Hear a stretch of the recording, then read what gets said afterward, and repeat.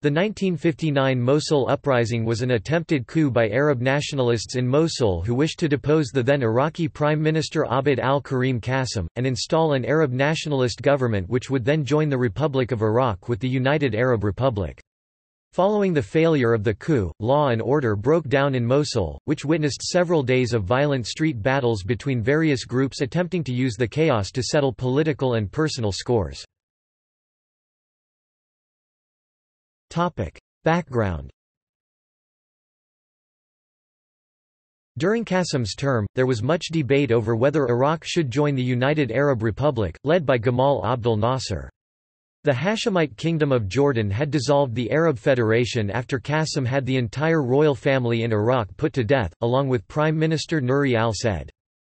Qasim's growing ties with the Iraqi Communist Party provoked a rebellion in the northern Iraqi city of Mosul which was led by Arab nationalists in charge of military units.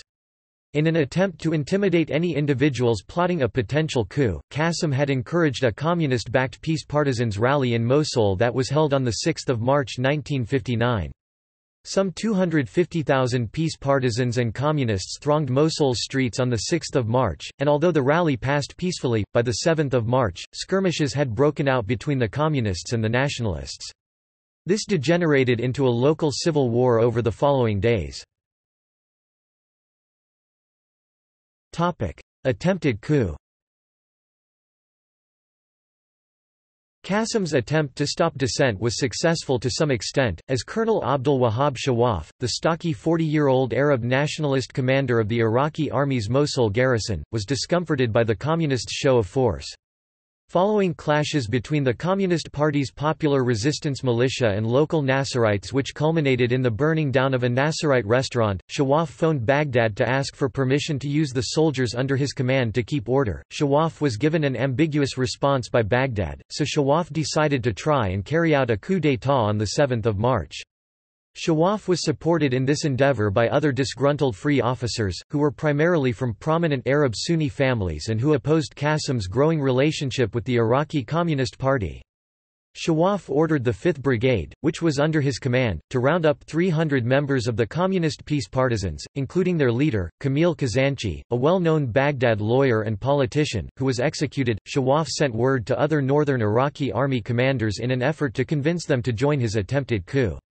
He kidnapped a British technician and portable radio transmitter from the Iraq Petroleum Company and took over Radio Mosul, which he attempted to use to encourage Iraqis to rise up against Qasim. Shawaf also sent word to sympathetic local tribesmen, including the Shamar, of whom thousands then traveled to Mosul to show their support. On the morning of 8 March, Shawaf sent 2 Furies to Baghdad on an aerial bombing raid. The crew of the aircraft had been ordered to bomb the headquarters of Radio Baghdad. The raid was a failure, with the planes doing little damage. In response, Qasim sent 4 Iraqi Air Force planes to attack Shawaf's headquarters, situated on a bluff above Mosul. The attack on the headquarters killed 6 or 7 officers, and wounded Shawaf. Whilst Shawaf was bandaging himself, he was killed by one of his sergeants who believed the coup had failed. Ensuing violence. Although Shawaf was dead, the violence was not yet over. Mosul soon became a scene of score settling between rebel and loyalist soldiers, alongside communists and Arab nationalists. Bedouin tribesmen who had been called on by Shawaf prior to his death to support the coup also engaged in pillaging, and the violence within Mosul was also used as a cover by some to settle private scores. Shawaf's body was beaten and dragged through the streets of Mosul before being thrown in a car and taken to Baghdad. 3 pro-government Kurdish tribes moved into Mosul and fought the Arab Shamar tribesmen, their longtime opponents who had rallied around Shawaf.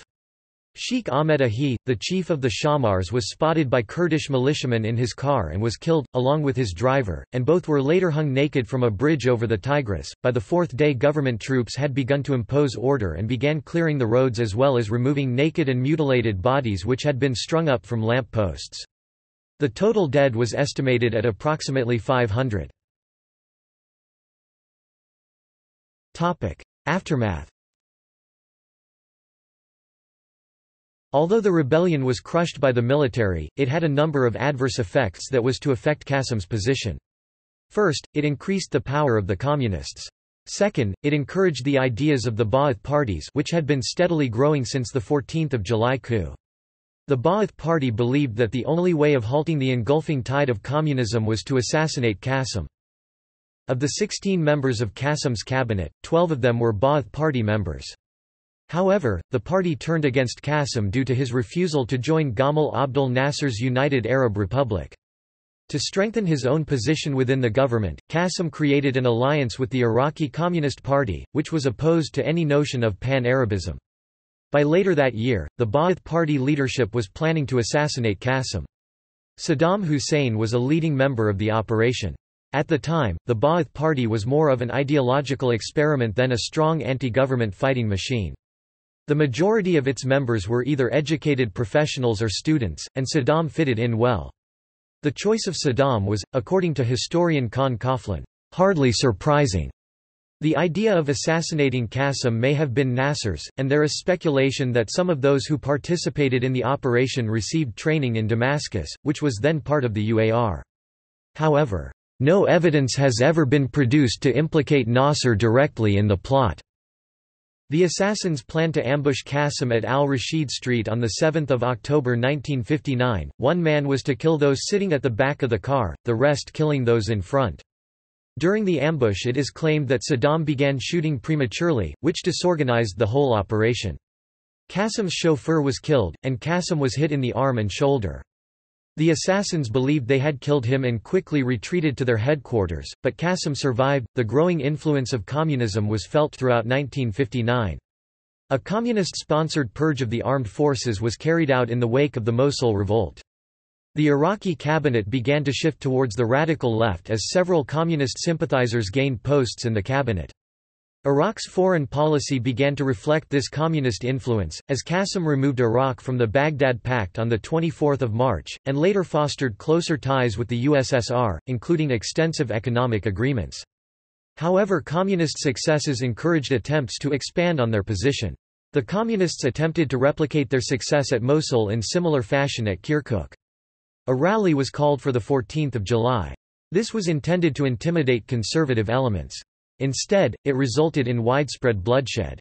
Qasim consequently cooled relations with the communists, signaling a reduction, although by no means a cessation, of their influence in the Iraqi government. Qasim and his supporters accused the UAR of having supported the rebels, and the uprising resulted in an intensification of the ongoing Iraq-UAR propaganda war, with the UAR press accusing Qasim of having sold out the ideas of Arab nationalism. The disagreements between Qasim and Cairo also highlighted the fact that the UAR had failed to become the single voice of Arab nationalism, and the UAR had to recognize that many Iraqis were unwilling to recognize Cairo's leadership, thereby revealing the limits of Nasser's power to other Arab governments. Extent of UAR involvement. Although the attempted coup may have been driven in part by Arab nationalist sentiment and a desire to join the United Arab Republic, the exact extent of UAR involvement in the coup has largely been unclear. Shawaf kept in close contact with the UAR during the development of the attempted coup, with some claiming that the UAR ambassador in Baghdad acted as an intermediary between the UAR and the rebels. There is also evidence that suggests that Radio Mosul may have been transmitting from the Syrian side of the border. References